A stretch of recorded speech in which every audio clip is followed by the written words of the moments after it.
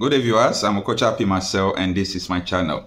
This is just a very quick update about the proceedings that are going on in Tribunal, Abuja.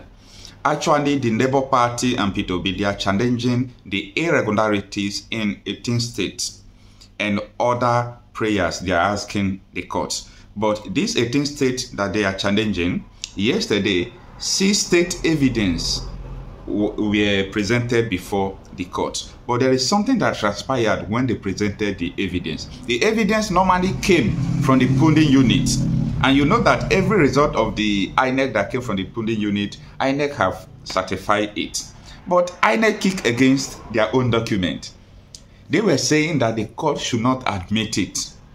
But I'm beginning to sense something. Why is it that INEC is objecting their own document, but court did not listen to them?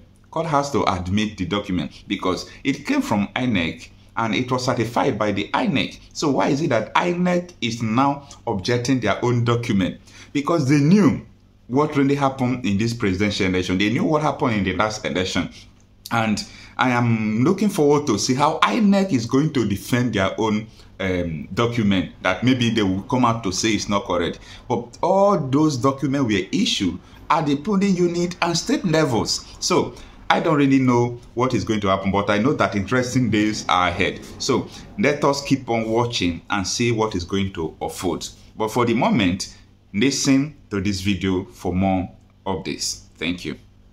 The presidential candidate of Labour Party, Mr. Peter Obi, and his vice, Dati Baba Ahmed, are back for the definite hearing of the petition against the February the 25th presidential election results. The sight of senior lawyers exchanging pleasantries and chatting ahead of each sitting has become a norm. The 5-man panel of justices, led by Justice Haruna Samani, arrive and get into the business of the day.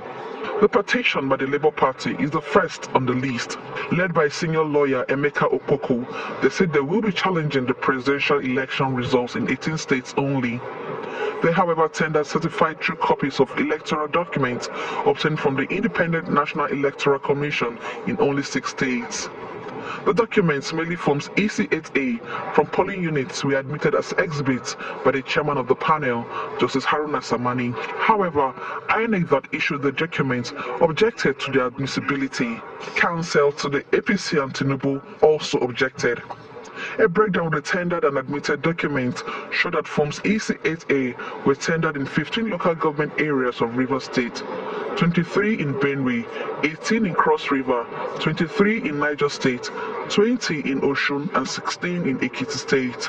Initially, yes, we had some hitches, but along the line, everything went on smoothly.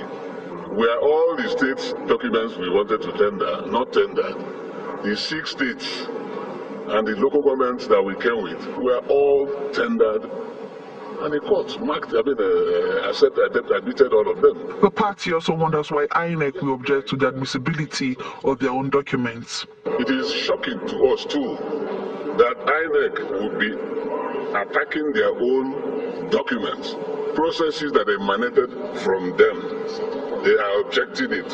Not only that those things came from them, they certified it. And when you certify a document, it means I have the original copy in my custody, and I hereby give you this one, which I have certified, confirming that in my custody I have the original.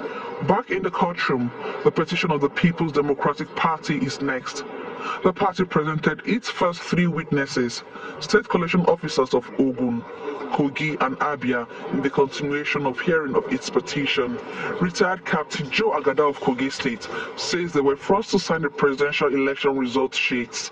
Solarin Adekunle of Ogun State disclosed incidents of voter intimidation and manipulation of results, and Uzoma Abonta of Abia State said there were discrepancies in the results declared by INEC.